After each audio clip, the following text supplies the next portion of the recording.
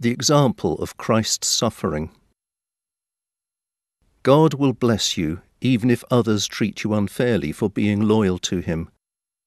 You don't gain anything by being punished for some wrong you have done, but God will bless you if you have to suffer for doing something good. After all, God chose you to suffer as you follow in the footsteps of Christ, who set an example by suffering for you. Christ did not sin or ever tell a lie.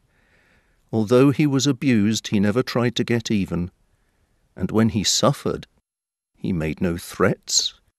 Instead, he had faith in God, who judges fairly. Christ carried the burden of our sins. He was nailed to the cross so that we would stop sinning and start living right. By his cuts and bruises you are healed. You had wandered away like sheep.